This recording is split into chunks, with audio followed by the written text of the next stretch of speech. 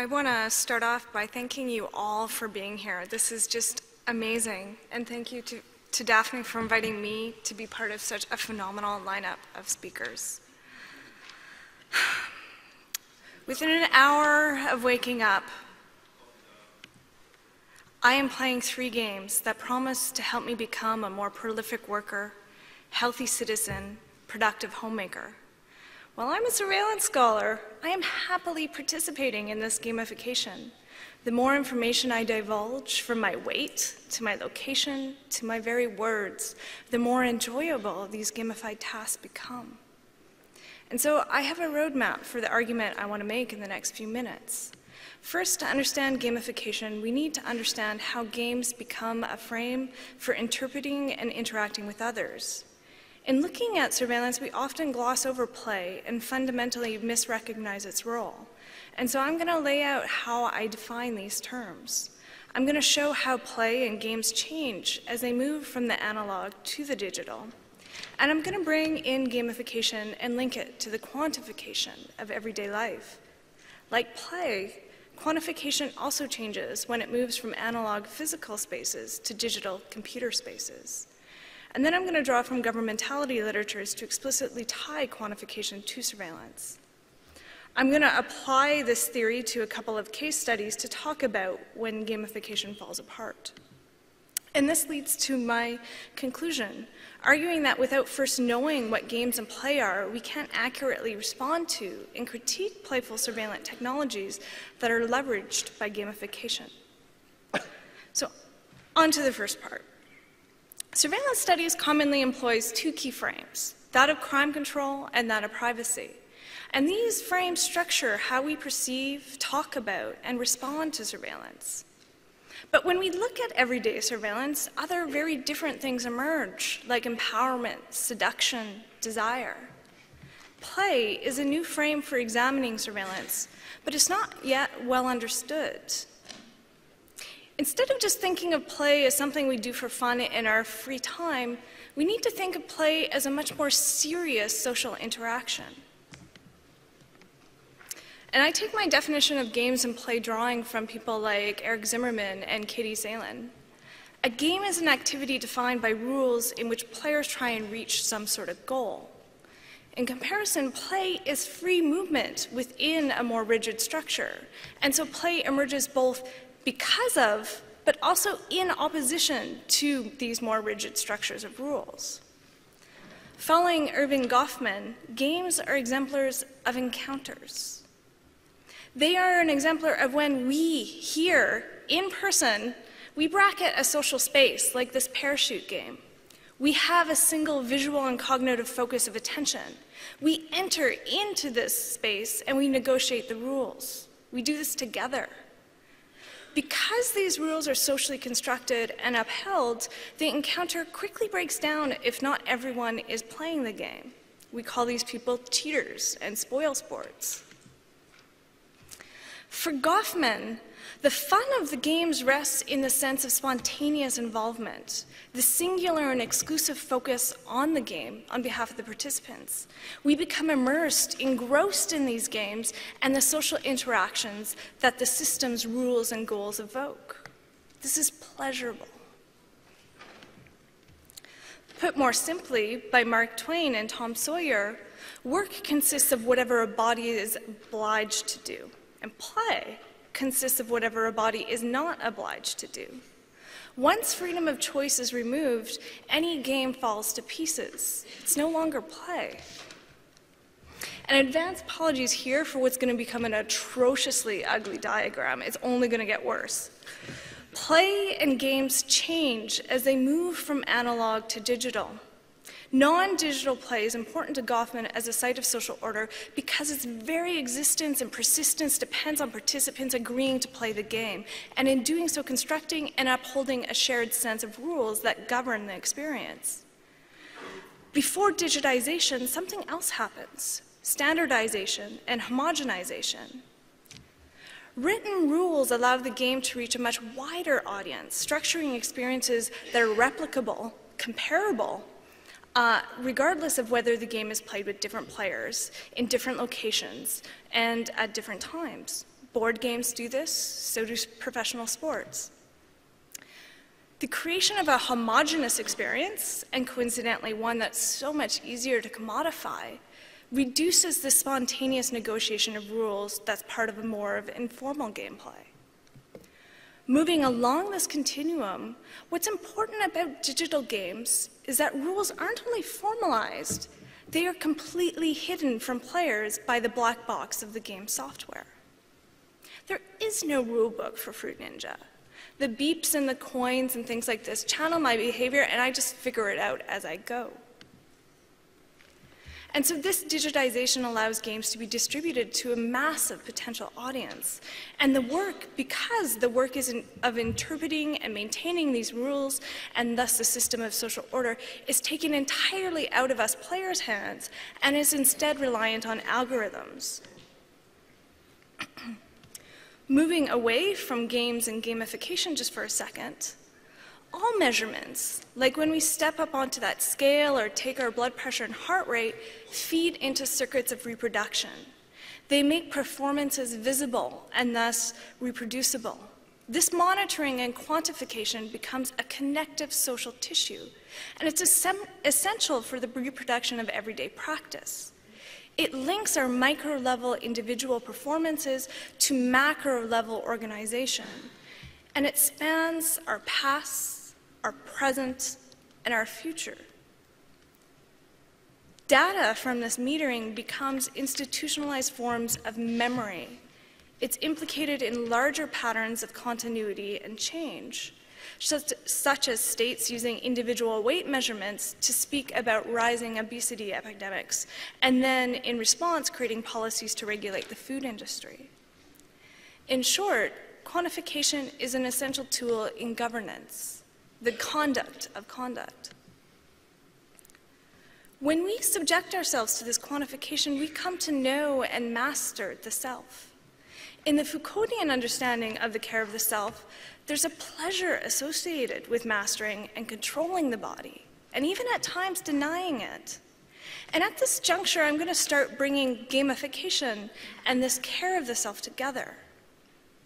Gamification has always existed if we're thinking about giving stars for chores and loyalty cards and things like this. But what's important about digitized gamification is how good it is at getting us to quantify ourselves, enrolling automatic data collection and feedback practices into an intimate care of the self. What's different here from the traditional care of the self is the precision, complexity, and the amount of data collected, as well as the way that it's presented back to us, the chronicler. This journaling process is now automated. And so it's relatively simple for us to measure and analyze patterns in our sleep, exercise, sex life, food intake, mood, location, alertness, productivity, our mental health, and our spiritual well-being. We effortlessly track and measure, chart and quantify, display and share all of this heretofore unknown, unquantifiable data at an unprecedented level of granularity. Digitized gamification leverages the feedback tools from games as part and parcel of this care of the self. But the game to be played is about bodies and human capacities. With gamification, the interiority of the self is made recognizable, and more importantly, it's made actionable by the algorithms that frame the body and our behavior as something that we can measure, we can quantify, we can act upon. And so what gamification primarily leverages from games is the ways that games render space visible, from point systems to pathfinding. As this Rift dashboards show, games are really good at providing precise yet super complex feedback to help us players chart our current progress and determine what to do next. Porting the feedback methods used in games to non-game activities thus makes a lot of sense. We turn to gamification to respond to a gap in our everyday lives, where feedback on our progress, cues for future directions, and a place for experimentation and even failure is lacking. For example, this is the reality of my academic work, my tenure process, my book writing. I have no feedback, and thus I waste my time on games to actually feel like I'm progressing.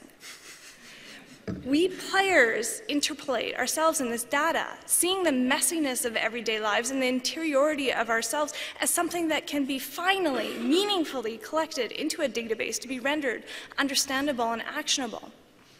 And so take, for example, running apps. I hate exercising, yet these tools make the process endurable by turning it into a game about my favorite topic, a game about myself. And so Nike collects data about me, or at least the running me. And this data appears as a table, a database somewhere on their servers, with variables that change over time depending on my input, such as how fast, how far, and where I ran. And so these algorithms of the software act on the table doing relational work. It makes value judgments and instantly feeds the info back to me in some form of juicy oral or visual feedback. And so I adjust my input and pick up my pace accordingly. And this process exemplifies what the digital does to play. The lovely sound of simulated coins clinking or bars leveling up, or an encouraging yet artificial voice provides the feedback and the support I crave. It brings me into this relationship with myself and the machine, and it persuades me to stay. These sounds and colors and badges let me know that the system is listening to me, that it is reading me, that its sensors are working. And this feedback feels so good. It works to mask the pain of my wheezing lungs and my staggering feet. Moreover, Nike broadcasts this data to sites like Facebook and profile pages, allowing me to share this detailed info with friends and play with them. Because my pleasure is not only rooted in my individual successes and beating the data from my shadow selves, but also rooted in my shared identity as a healthy subject, part of a community that embraces similar values. This is a form of being alone together. The mastery of my body creates some pleasure, but other pleasures are evoked by using data collection to create a shared social encounter in the Goffmanian sense, a mutually constructed, voluntarily entered shared social space. These gamified self-improvement apps evoke a specific agency, that of an active subject choosing to expose and disclose their otherwise secret selves, selves that can only be made penetrable via the data streams and algorithms which pin down and make this otherwise unreachable interiority amenable to finally being operated on and consciously manipulated by the user and shared with others. The fact that these tools are also consumer monitoring devices run by evil corporations that create neoliberal responsibilized subjectivities, it becomes less salient to the user because this freedom to quit at any time. In contrast, the case of gamified workplaces exemplifies an entirely different problematic. In theory, it shows that not everything can be made into a game. Something happens with gamified workspaces that's different because they not only rely on self-surveillance or lateral participatory surveillance, but hierarchical, disciplinary surveillance. Stanford professors Reeves and Reed applied game elements from the Puzzle Pirates games to the hypothesized design of call center work. In their idealized workplace, employees log into the game each morning and select a team to work with. Assuming the roles of pirates, they take a ship and go plunder and pillage and quest for treasure. And so this interface encourages them to click on avatars to automatically check on their teammates' progress. And instead of advocating a single most efficient method of production for every task, the competitive game instead provides incentive to continually improve efficiency, to innovate, to find creative methods to field the greatest number of calls in the shorter amount of time. And so broadcasting to one's coworkers and supervisors to the second how long one spends on calls or how many calls one has fielded isn't Orwellian anymore. It's a way to earn victory points, complete quests, level up. And with a minute-by-minute monitoring, gamifying the workplace results in a game that's never turned off. And this is the problem. If workers can't turn the game off and they're unable to choose whether to participate, then it's not a game anymore. The practical failure of gamified workplace lies in clashing frames and expectations of work and play. Playful frames may smooth over potentially contentious data gathering practices, such as sending Nike Mothership a running record of my geopositional data, But it's unable to efface the reality of work, the hierarchical and unbalanced power relations that characterize these spaces, the social expectations therein, and the fact that covert surveillance is used to judge, rank, and punish employees. There's a tension between the game logic and the logic of the larger social context. When we have no choice but to participate, then we can't frame this as a game or play. It's work, what a body is obliged to do. It's a ploy, a thinly veiled ploy to create ideal workers. And so if we return to Goffman's concept of games as encounters, our shared social space, our entire game falls apart like a house of cards when we can include people who refuse to participate. And so this leads to two conclusions. There are limits to gamification in terms of framing. The moment that you understand that you're working, you're not playing. For our work to be experienced as play, everybody needs to be a willing participant.